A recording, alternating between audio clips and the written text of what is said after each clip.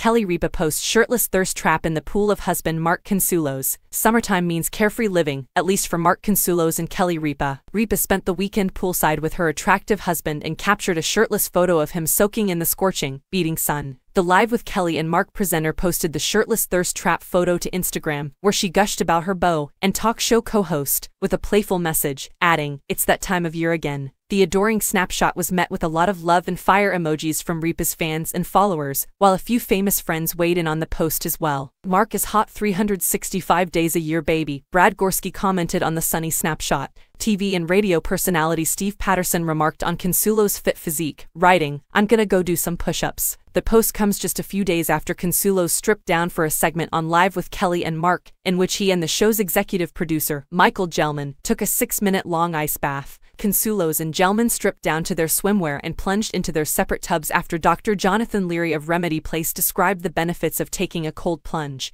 As they sat side by side, Consuelos grabbed for Gelman's hand at one point. When Ripa moved in for a closer look, Gelman jokingly shooed her away. Despite the anguish, Consuelos and Gelman made it over the 6-minute mark, and Ripa thanked them by handing them hot dogs.